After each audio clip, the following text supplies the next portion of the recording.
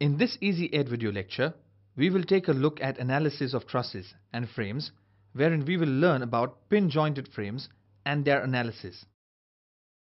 When a number of bars or members are pinned together in such a way that one or more than one of its members are subjected to a number of forces, such a structure is called as a pin-jointed frame. The basic difference between a truss and a pin-jointed frame is in the case of external loading. In trusses, the forces act only at the joints, whereas in frames, the external force can be applied on members as well as on pin joints. Hence, the members or the bars of frames are subjected to bending forces as well as tension or compression.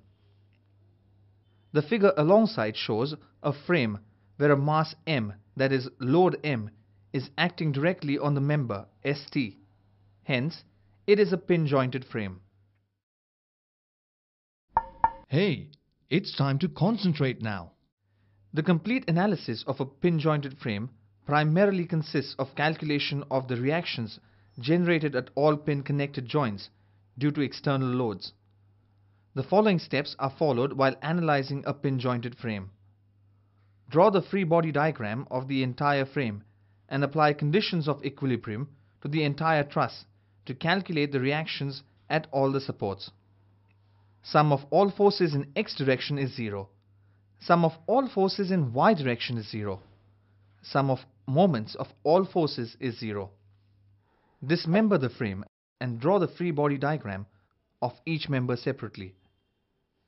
At the internal connection, that is pin, the directions of components of the reaction are assumed on any one of the member, and the opposite direction is assumed on the other member. This is done because when an internal force is exposed, it occurs in a pair, having the same magnitude and line of action but opposite direction. Apply conditions of equilibrium to the members separately to calculate pin reactions whatever possible. Kindly note that if any value of a pin reaction is found to be negative, it implies that the assumption was incorrect and the assumed direction of that reaction must be reversed.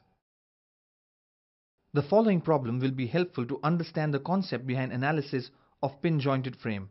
The way we isolate the members, show the forces of the joints, and finally apply conditions of equilibrium to the member to calculate the forces in the joints of the frame. Consider the frame shown alongside. Compute reactions at pin-connected joints B, C, and D. In this case, we only have to find pin reactions at B, C, and D. We will first draw the free body diagram of the entire frame as shown below. We will first find the support reactions. Now, we will apply conditions of equilibrium to the entire frame. We will first equate summation of all forces in the x direction to 0. Thus, we will find horizontal component of the reaction at support A to be equal to 0. Then, we will equate the summation of moments of all forces about point A to 0. On simplifying, we get the normal reaction about point F to be 800 newtons. Then, we equate the summation of all forces in the y direction to 0.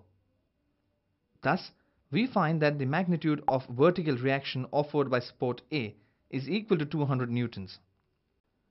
We will now dismember the frame and then draw free body diagrams of all the members separately as shown below. At the internal connection, that is pin, the directions of components of the reaction are assumed on any one of the member and the opposite direction is assumed on the other member. Consider FBD of member CBA. Now we will apply conditions of equilibrium to member CBA. We will first equate the summation of moments of all forces about point C to 0. Thus, we get x component of pin reaction at B as 0. Then we equate the summation of all forces in the x direction to 0. Thus, we get x component of pin reaction at C as 0. Then we equate the summation of all forces in the y direction to 0. Thus, this gives us an equation, say 1, which gives us a relation between the y components of pin reaction at B and C. Consider FBD of member BDE. Now, we will apply conditions of equilibrium to member BDE. We will first equate the summation of all forces in the x direction to 0. Thus, we get x component of pin reaction at D as 0. Then, we equate the summation of moments of all forces about point B to 0. To determine the moment arm of dy, we will consider similarity of triangles CAF and CBD. On substituting the values of the lengths and then simplifying, we find BD is equal to 2.5 meters. Thus, we get y component of pin reaction at D as 1600 newtons in the assumed direction. Then, we equate the summation of all forces in the y direction to 0.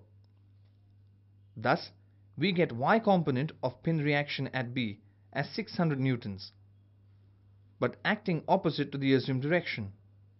Substituting the value of By in equation 1, we get y component of pin reaction at C as 800 newtons, but acting opposite to the assumed direction. Let's have a quick review of what we have studied in this lecture. We first learned about the pin-jointed frames. The basic difference between a truss and a pin-jointed frame is in the case of external loading. In trusses, the forces act only at the joints, whereas in frames, the external force can be applied on members as well as on pin joints.